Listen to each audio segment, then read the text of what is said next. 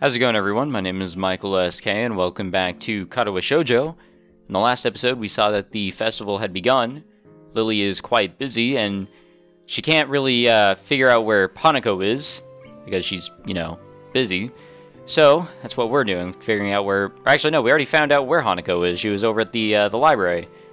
She being the shy type, she doesn't want to be around anyone, or, I guess, around a large crowd, which is what the festival is pulling in. So I guess we're just gonna put Lily's mind at ease as she works at her booth by spending time with Hanako. I'm pretty sure that's where we're at right here.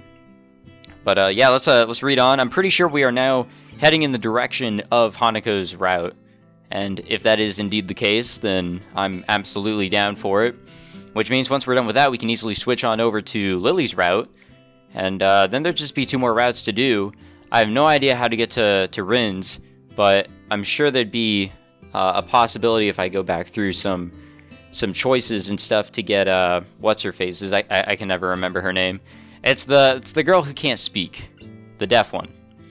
The noise of the festival is slightly louder inside the tea room, but the breeze coming through the open window makes it worth it. Without thinking, I walk to the windowsill and inhale deeply. I sometimes forget how clean the air is here compared to back home. Would you like some tea? That would be great, thanks. It occurs to me that this is the first time I've been alone with Hanako without her trying to be somewhere else. Turning from the window, I watch as she makes a simple pot of tea and arranges some sandwiches onto a plate. Damn, this room really has it all. I've seen her do this before a number of times, but this time she seems slightly different. It's like she's calm. Eventually, she places the small tray on the table and pours 2 cups. The fresh scent of brewed tea mingles with the breeze, and for a second, I feel like I'm the only one in the world. I think I know why you like this room now. I don't know what you mean. Well, there are quite a few people out there, but in here it's like another world. You can pretend that there's no one around for miles.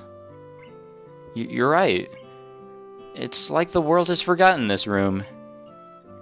And because of that, you can forget about the outside. That would be appealing in some cases.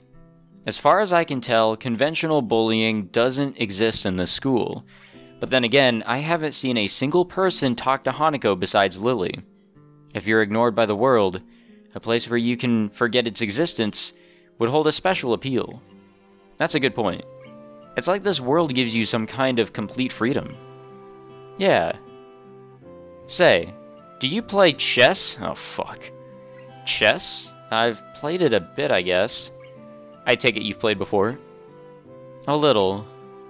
Without saying anything more, Hanako moves to one of the cupboards and digs out a small chess set. Do you want... Sure, why not? I cut her off, but she doesn't seem to mind it. Now, if I have to, actually make some choices here on how we play the chess game, we're gonna have some problems. We arrange the pieces, and before long, we are sending pawns charging to their inevitable fates. I take my time and intently examine each move and its consequences, nostalgia for the game taking second place to the matters at hand. For a time, the game is a lengthy battle of attrition, but I spot an opening and tear a line in her defense. A few moves later, her king is cornered by several of my pieces. Checkmate. You're not bad at this, are you? An honest appraisal. Her technique is pretty good, but several times I was able to exploit her lack of prediction. I pick up a piece and examine it. It looks relatively new, yet worn for its age. I guess not. Does Lily play? The absence of Hanako's answer causes me to think about my question. Yeah? Yeah? Well, I'm sure blind people can play chess. I mean, there's tiles, rows and columns that can be labeled with letters and numbers, so if you picture things in your head, though if you're blind, I don't know how you would picture things. Okay, well, never mind. A bit. This is the first time I've played against someone other than her, or... She cuts herself off abruptly, leaving the answer hanging in the air. Someone she knew before coming to Yamaku, maybe. Well then, I'm honored to have played against you. Can we play again? She asks as if she were asking me to cut off my own hands. The spirit of competition's gotten into her? Sure, though don't expect me to go easy on you this time. Not that I was before. She seems to appreciate the competitive tone. Same here. As we are setting up the pieces, there is a noise at the door. Ah, alright. You know, we're having a moment, but okay, come on in. Good afternoon.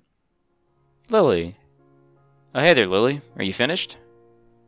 You both are here. Wonderful. At any rate, our teacher managed to round up some extra help, so I was able to leave. Have you been here since you left? Pretty much. We've just been playing a bit of chess. Would you like a cup of tea? Actually, I think it may be a good idea to go outside for a little while. The instant drop in Hanako's face shows her objection to this plan, even though she says nothing. I feel strangely compelled to voice what is plainly in view on her face, but Lily can't see. I kind of think that we should just stay here. Really? It's so crowded here that I was thinking we should leave the school and head for the local tea house. You mean the Shanghai? Of course. With everyone at the festival, it should be practically empty. Tea house? Oh, that's right. You probably don't know of it. There's a tea house not far from here, which we go to every so often. Sounds like a plan. Hanako, what do you think? Hanako jumps a little at being forced into the conversation, but at least she seems less distraught than before. If it's the Shanghai, I think it'll be nice. Well then, it's settled. Let's be on our way. Hanako and I rise from the table and our preempted chess game. Before I can do anything, Hanako has poured the pieces into a small container and placed the board away. Looks like we're ready now. Please lead on. Probably not the best idea, but Hanako moves to Lily's side and we venture onto the school's corridors. The pair leads me through a series of unfamiliar doors, and we emerge on the side of the building opposite of the festival grounds. Insulated by the heavy stone of the building, the noise from the crowd has faded to a murmur. Strange. I thought that most people would be beginning to leave by now. They're probably here to view the fireworks. Fireworks? Yes, apparently the school puts on quite a show. A lot of people come from town just to watch them. Lily's decision to leave the school grounds seems to have made sense now. Hanako would have probably had a hard time with the whole town descending onto the school, or ascending, as the case may be. For the second time since arriving at Yamaku, I find myself walking down this road with Lily. Only now that I can barely hear the incessant noise of the festival do I realize how loud it was. And I just saw that I got a notification on my phone, so that completely distracted me. I can hear my ears ringing slightly in the still evening air as they recover from the day's assault on them. Hanako clings to Lily, but still manages to guide her along the road. That, and avoiding the occasional gaze from curious pedestrians, appears to completely sap her constitution. She rarely raises her focus from the ground in front of her, nor does she utter a word. Lily, on the other hand, maintains her prim and proper persona, just as she does in school. It's obvious she purposely puts effort into her appearance, rather than hiding it as Hanako does. It's striking how different they are in their way of holding themselves outside of Yamaku's grounds. That said, it's obvious in both their cases that they do visibly change. Inside Yamaku, everyone is special, which negates their specialness of it. But once we venture outside the school gates, we are returned to the status of outsider and generic labels. Especially when we are in a school uniform. It's like hanging a sign around your neck challenging people to figure out what is wrong with you. I'm surprised that so many of the students keep it on. Then again, with canes and wheelchairs common among the students, I guess it's not really that much of a giveaway. Or maybe I'm the only one that sees it as a stigma? Maybe you get used to it after a time, like any other school uniform. The tea house seems fairly standard from the outside. Just an ordinary building with typical signs decorating the entrance. It looks like the type of place you'd walk by without a thought. Just another generic cafe in a sea of thousands. If Hanako hadn't steered Lily into the entrance, I would have continued on down the road, without ever knowing that it existed, excuse me. Inside the tea house, it takes on a more traditional feel. Everything seems to have been made from the same lump of timber, from the counter and benches to the high-backed booths around the walls. But the most striking feature of the room is the lack of life. I think I can faintly hear something bubbling away in the background, but otherwise the room is silent. Without any direction, we simply wait near the entrance, politely obeying the "please wait to be seated" sign. Is this place closed or something? Alright. Oh, that's right, yeah, we have been here! I was thinking for a second, like, maybe there's a chance we've been here before. Now it's all coming back to me. We were here with Emmy and her route, and we saw that the librarian is actually also a waitress here. Now it's all coming back to me. I don't know how it's coming back to me. It's been more than a year, and this has kind of been at the back of my mind, but alright. The sound of a chair falling over echoes throughout the empty room, and a head shoots up from inside a booth. I wasn't asleep, and welcome to the Shanghai. Yuko, dressed in a pastel apron and clutching a menu, rushes to greet us. Her misaligned glasses and ruffled hair cast suspicion on her previous statement. But whether she was asleep or not isn't the first question that leaps to my mind. You work here now? What happened to the library? What? Lily? Hisao? Welcome to the Shanghai. Yuko, still waking up, jerks into a violent bow, dislodging her glasses in the process. My glasses! As I pick up her spectacles off the floor, Lily offers an explanation. Yuko works here part-time as well as the library. It's one of the reasons we like to come here. Yuko takes her glasses from my hands, shakily putting them back on. Yes, that's right, thanks. Shall I show you to your table? There's no one else here, so you can choose your table and order whatever you like, but there may be a delay as I will have to make it myself. That's alright, Yuko. Just a pot of black tea and a plate of sandwiches will be fine. Right, I'll get right onto that. Yuko hurries off to the back of the cafe, leaving us still standing at the entrance.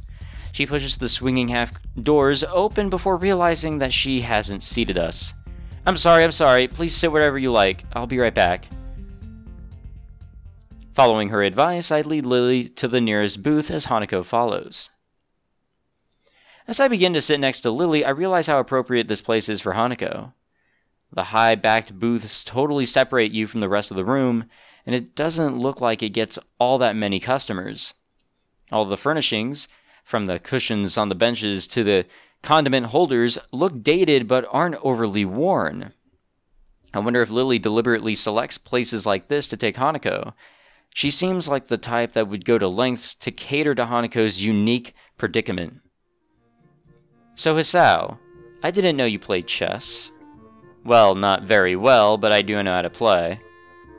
I suppose the obvious question would be, who won? Lily's innocent smile makes me hesitate. I don't really want to look like I'm lording my victory over Hanako. Hisao did. Yes, but not by much. Damn, saying that out loud makes me feel like I've done something terrible. Well done, Hisao. You've accomplished something I've only ever failed at. Thanks.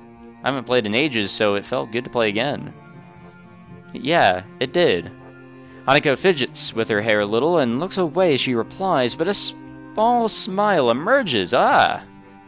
It's a little more extreme of a reaction than I expected, but still kind of cute in that Hanako way. It throws me off a little, it throws me a little off guard, and only Yuko's cataclysmic re-entry shocks me back into conversation. Are you alright there, Yuko? Do you need a hand? I'm fine. I have to do this properly, it's my job. Concentration plays across her face while she stares at the tray in her hands, as if simply looking at its contents will hold them in place. Sadly, this doesn't prove all that effective. The cups and saucers slowly dance around, occasionally clattering as they collide with one another. Taking great care, Yuko sets the tray down on the table with only the subtlest of crashes. There, see? Well done. Thank you, Yuko.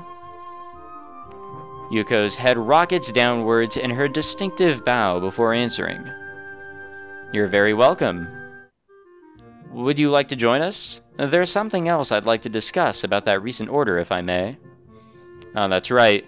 Lily and Yuko were discussing a pile of books when I'd first met Hanako. Something about Lily helping with the Braille. Ah, yes. We didn't get the chance to go through them, did we? Yuko hastily sits down next to Hanako. Apparently her dedication to this job only goes as far as her concentration.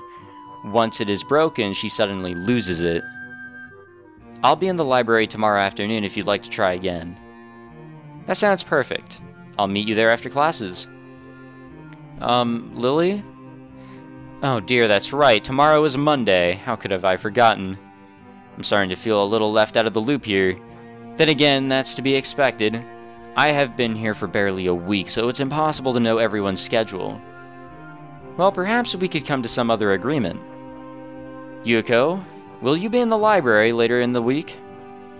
Maybe, but this is already overdue. And there are some things I need. This might be a problem. Lily ponders for a second before discovering the answer. I wonder, might we be able to enlist the help of another if need be? To do what? You lost me quite some time ago. Being volunteered for something without even having the slightest idea of what is going on isn't really my thing. And here I thought I had finally escaped the clutches of the student council and their repeated attempts to recruit me. Oh, I remember that. Damn, how could I forget? Oh, of course. The other day I was helping Yuko sort the new Braille books in the library. But Hanako and I usually go shopping on Monday afternoons. It's quieter on that day than on weekends. Last week we couldn't go because I was busy with the festival. I managed to slip away later in the week, but Hanako couldn't make it. Well, since I can't read Braille, I'm assuming you'd like me to go shopping with Hanako? Correct. You were a great help to me the other day. I think I can handle that. Hanako, what do you think? If you wouldn't mind. Of course not. I'm still not familiar with all the stores in the area, so it sounds like a good idea. Okay. Now that we have that arranged, shall we have some tea? It's now that I realize our tea has been sitting idly by all this time, getting no hotter. That's my fault. Let me pour that for you. Yuko reaches out with shaking hands, but I intercept her. She looks in no state to be handling hot liquids. Or cooler than hot liquids. It's alright, I've got it. Since you've already made the tea and sandwiches, you've fulfilled your waitress duties, right? I guess. Yuko relaxes a little, but still watches eagerly as I share out the assortment.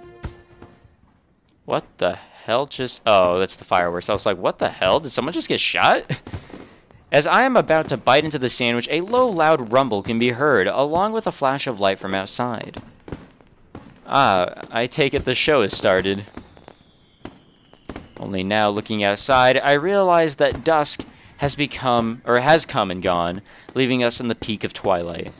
Sparking tracers arc upward, ready to explode in the floral shapes of fireworks. Let's go watch. Oh, sorry, Lily. Please don't miss the show on my account. From what I've heard, this isn't a bad location to watch them from.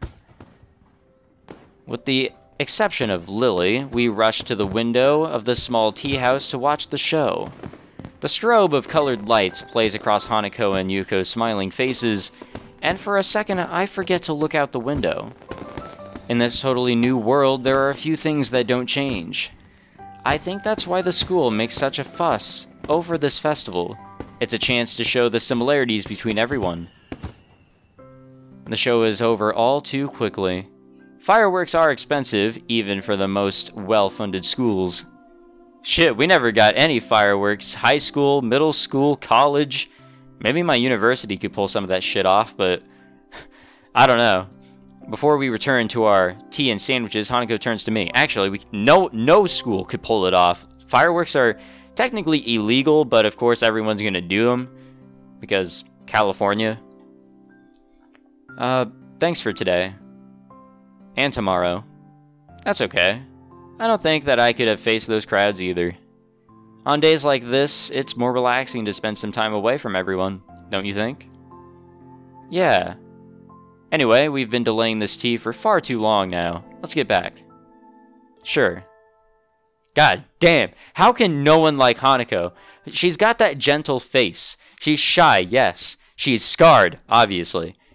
But man, I feel like there's a character inside that we can that needs developed, and we can do that.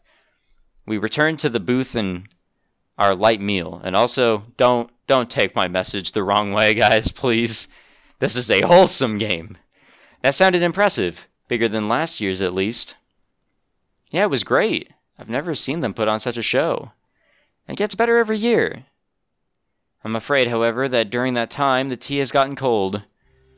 Oh no, let me make some more. This is my fault.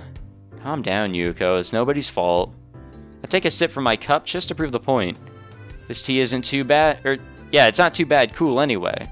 It's like an iced tea. Really? Yes, really. If you add a bit of sugar, it's kinda nice. Are you sure? I'm positive. Now why don't you just sit down and we'll finish this together. Okay. Yuko doesn't seem convinced, but sits down regardless. She carefully measures out about 5 teaspoons of sugar and adds them to her tea. I said a bit of sugar. I know, but I like my tea sweet anyway. Yeah, I too enjoy my tea as just a cup of sugar. Curiously, I peer into her cup.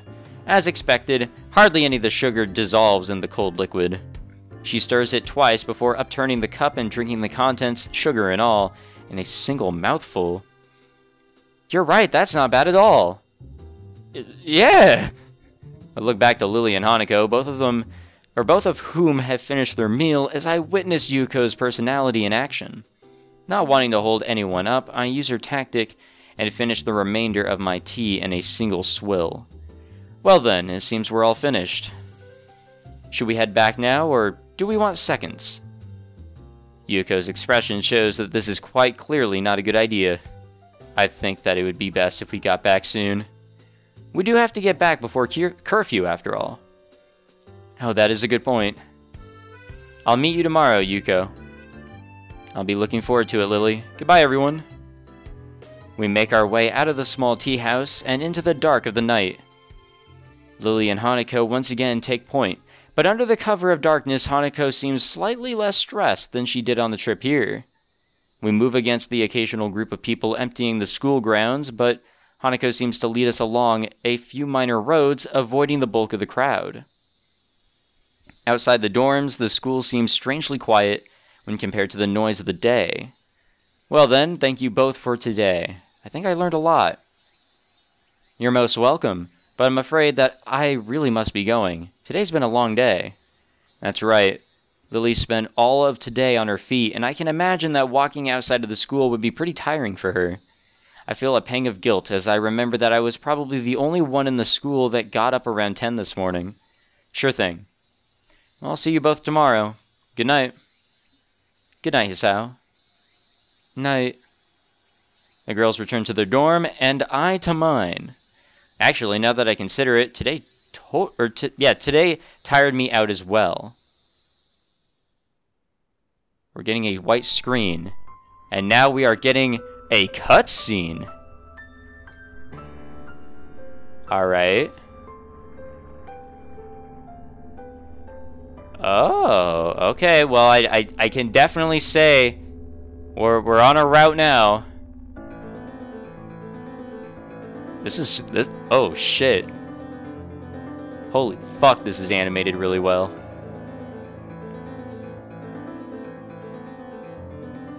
Is that us? Why do we look like doo-doo? Why does she look so perfect? Even with the scars, man. Even with the scars.